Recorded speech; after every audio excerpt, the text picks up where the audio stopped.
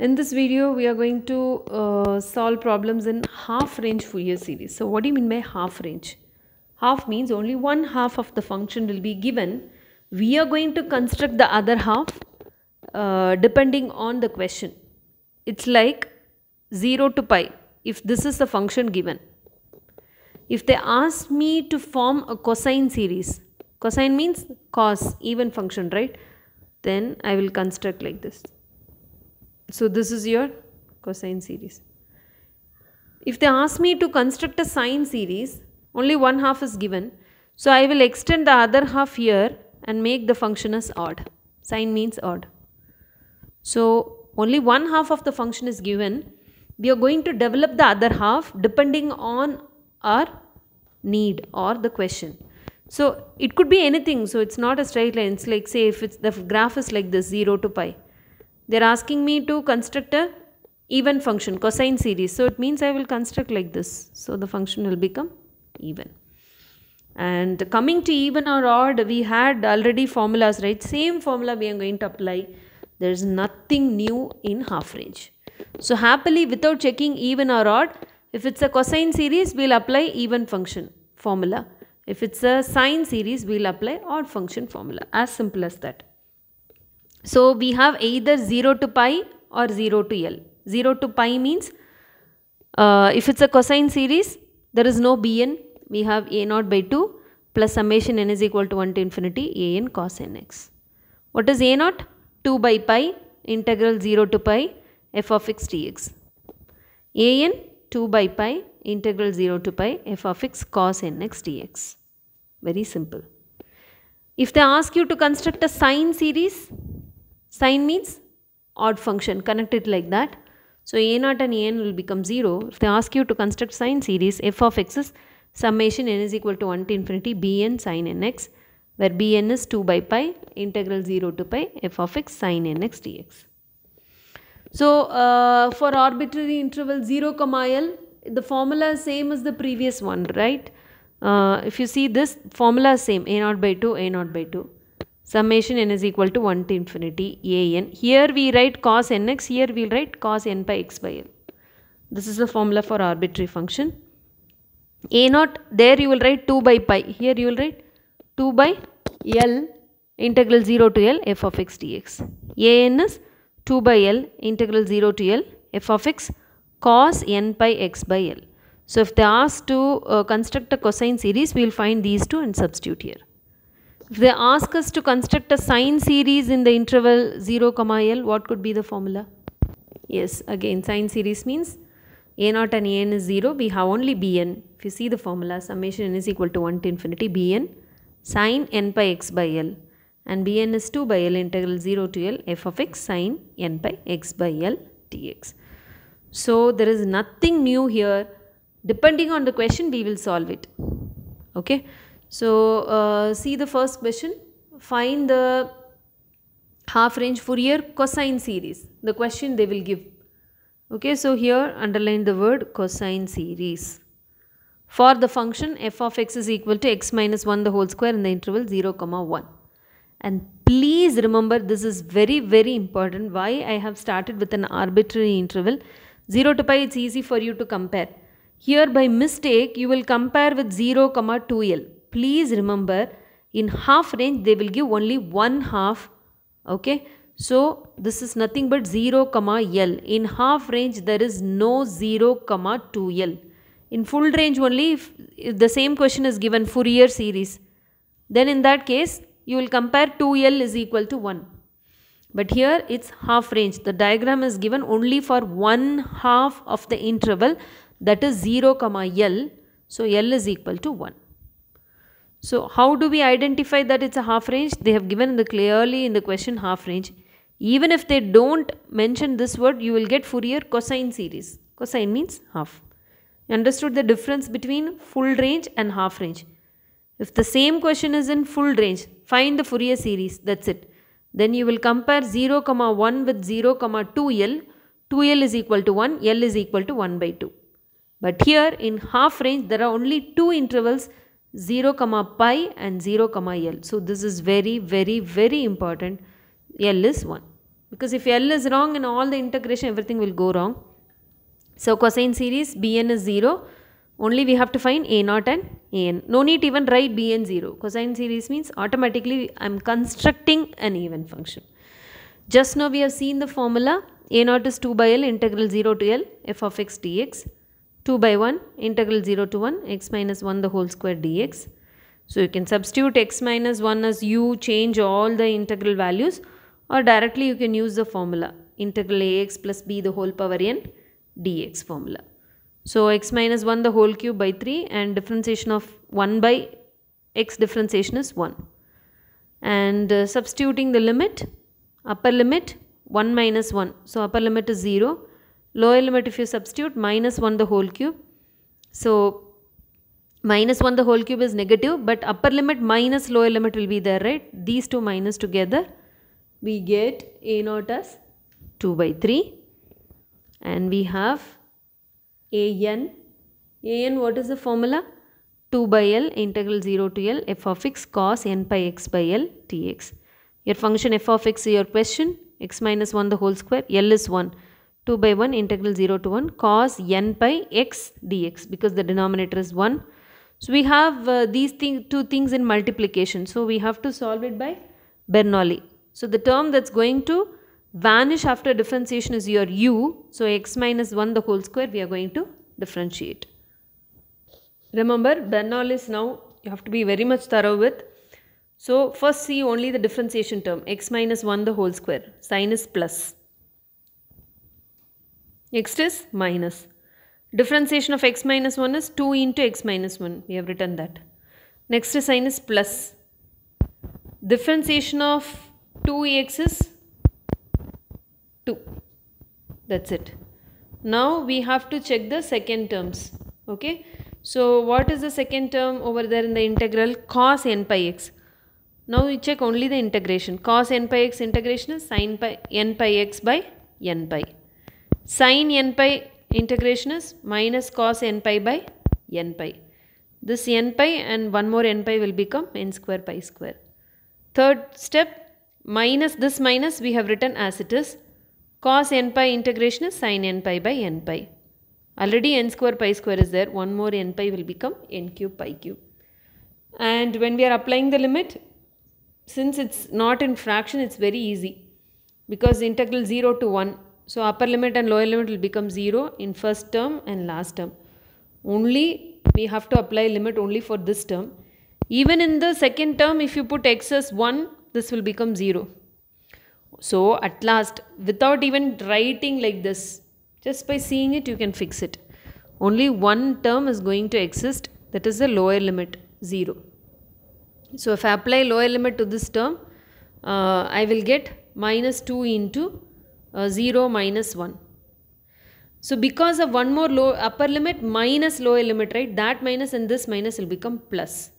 So you will get 2 into cos n 0. Cos 0 is 1 by n square pi square, and already 1 2 is there outside.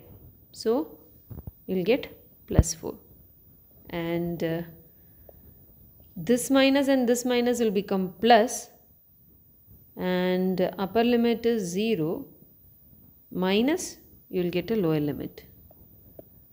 So to avoid careless mistakes, better to write down like this. This is even more easier. That is 4 by n square pi square x minus 1 cos n pi x in this limit 0 to 1. Only this is going to exist. So if I apply upper limit, it will become 0. If I apply lower limit, 0 minus 1. So this negative and lower limit negative sign will become positive, because these two will become positive. So upper limit, when you apply 4 by n square pi square, so 0 minus minus 1. So it will become 0 plus 1, so 4 by n square pi square.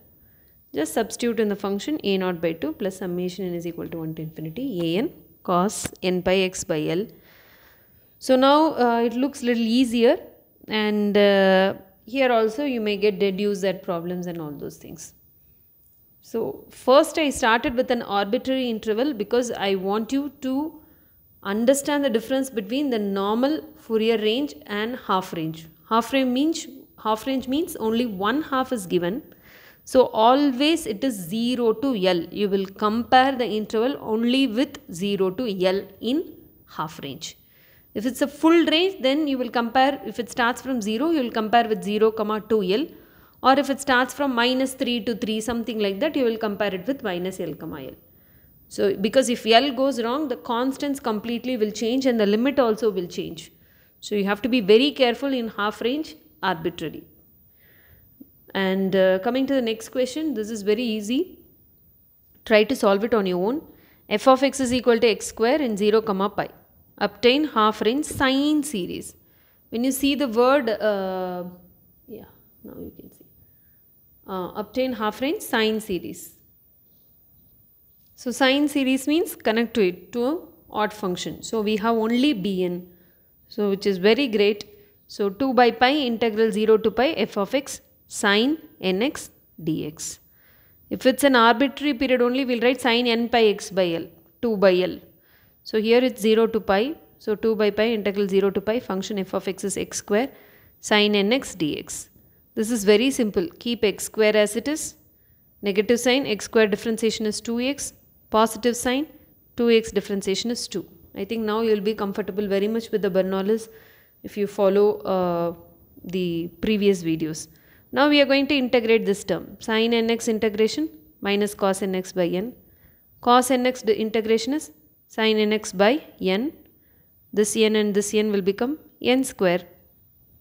Again, and we are just carrying this negative sign, and when we are integrating again, sin nx integration is minus cos. So this minus and again integration minus will become plus. So cos nx by n square into n will become n cube. So only sign changes in the differentiation term, plus, minus, plus. But integration term, whatever which is there inside the bracket, we are carrying it. Cos integration is plus sign only, but because this minus sign I am carrying it. And again sin integration is minus cos. That integration minus and this minus will become plus. So please be careful. And when you are applying the upper limit and lower limit, this term, second term will become 0. And only we have to apply limit for the first term. Even first term, if you see, upper limit pi will exist, lower limit it will become 0. Because x square is there, right? So you will be applying limit only for 3 terms eventually. And try to simplify on your own. Cos n pi values minus 1 power n. And this is just a simplification. So you can simplify as much as you can and leave it. In case in the question, if they ask prove that, then you have to simplify till here. Otherwise, you can just do the basic simplification. So if the function, if they ask half range sine series, it means you have to find only bn.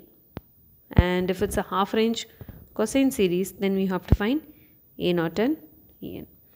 And if you see the next problem, x into L minus x in 0, L, obtain half range Fourier cosine series. So you will compare L with L. So L is going to be the same throughout the formula. This problem looks little lengthy because in the answer you will get L term. Normally you will get L as some constant, right? So you may get problems like this also without giving the value of L. But the formula remains the same. And in the answer, if you take LCM, 1 L will get cancelled and you will get A naught as L square by 3. And similarly, you will get AN as, I can show the answer. Yeah, this is the working procedure. Formula is the same. So if you see here L square by 3 and AN is 2 by L integral 0 to L f of x cos n pi x by L. So when you integrate cos n pi x by L, you will get sin n pi x by L by n pi by L. So this L will be there throughout in the denominator since we don't have the value of L. Since it's similar to what we have done already, so I'm just going a little fast. You can solve these problems on your own. Only idea is enough for you. So if you see this problem, again discontinuous interval, in only one half is given, 0 to pi. But in one half they are giving 0 to pi by 2 function is x, pi by 2 to pi function is pi minus x. The question they have asked, obtain half range sine series. Then it's good for us. We have to find only Bn. Bn is 2 by pi integral 0 to pi f of x sine nx dx. So this function f of x in 0 to pi, we are splitting it as 0 to pi by 2. My function is x. So replacing x sine nx dx.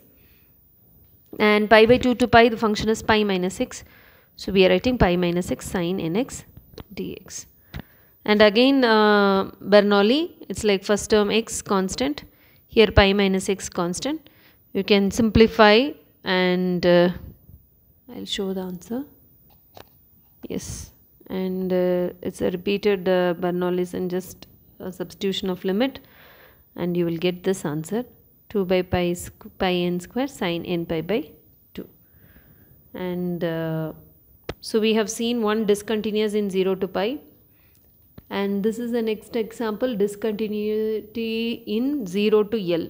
So 0 to L by 2 function is kx, L by 2 to L function is k into L minus x. They are asking you to find half range cosine series. It means you have to find a0 and an. Again a0 formula is 2 by L integral 0 to L f of x dx. So 0 to L we have a split. 0 to L by 2 first function is kx. L by 2 to L the function is k into L minus x. That's it. So by substituting the limit you get a0 as kl by 2, and an is, since it's an arbitrary period, 2 by L integral 0 to L f of x cos n pi x by L dx. There is a split, 0 to L by 2 kx and L by 2 to L kl into L minus x. So again we are applying Bernoulli's. Here kx is a constant. Sorry, kx is the differentiable term and cos n pi x by L is the integrable term. Here this is the differentiable term, this is the integrable term, and we have to apply Bernoulli's, and you will get an as minus 4kl by n square pi square. So we have to just substitute a0 and an in the given formula. What is the formula? F of x is equal to a0 by 2 plus summation n is equal to 1 to infinity an cos n by x by L.